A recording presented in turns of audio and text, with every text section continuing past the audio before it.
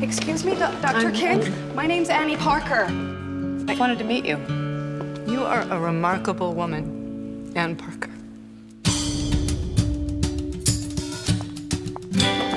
Slow day then.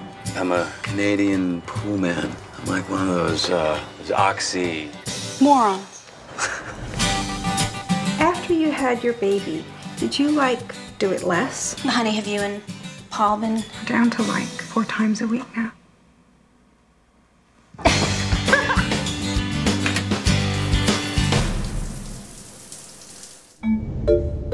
Dr. King, you believe that there may be a genetic link to some breast cancers, even though virtually no one else believes this to be true? That's correct. He didn't like me, did he? He compared you to an animated grasshopper. Well, that's sort of charming in a way. I'm sorry, Ann, but you have carcinoma of the left breast. Phew.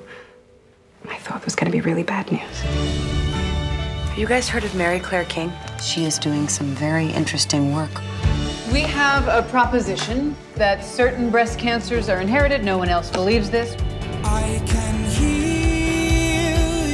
Why do I have cancer?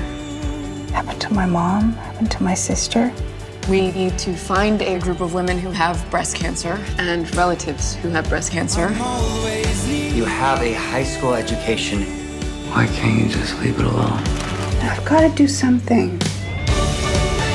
There's a link. There's a genetic link between mothers and daughters and sisters.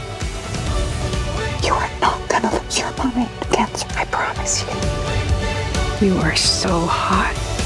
It may not seem like faith, but it is. And maybe those who say faith sustains us are right. And maybe it doesn't matter what we have faith in, as long as it's faith in something, like the future.